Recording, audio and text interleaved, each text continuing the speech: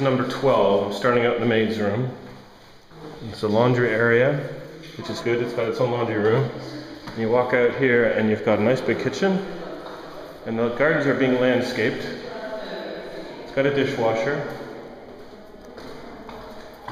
And it's being landscaped. It's big enough for a pool, but it doesn't have its own pool. It looks like there's a street right behind now. So this is in the Meadows 2. You go out into the big room. Lovely big room. Okay, this is the dining room. Well, that's a dining room there. This is just the living area. It's nice and big. Okay. And then we got a downstairs common toilet. This is the 5th bedroom downstairs. Could be a study or a playroom. Just gonna walk upstairs now. Oh, you've changed your comfortable shoes, huh? Yeah.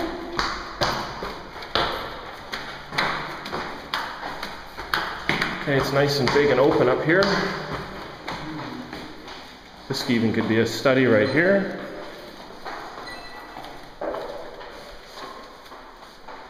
I don't know which one's which. This would be a guest bedroom. Yeah, guest bedroom and an ensuite here.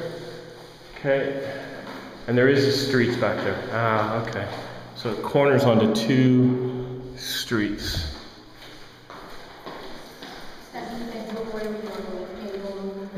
It's a bedroom that's not ensuite. Spare bedroom. It's a common bathroom here. Okay. And then in here is another bedroom.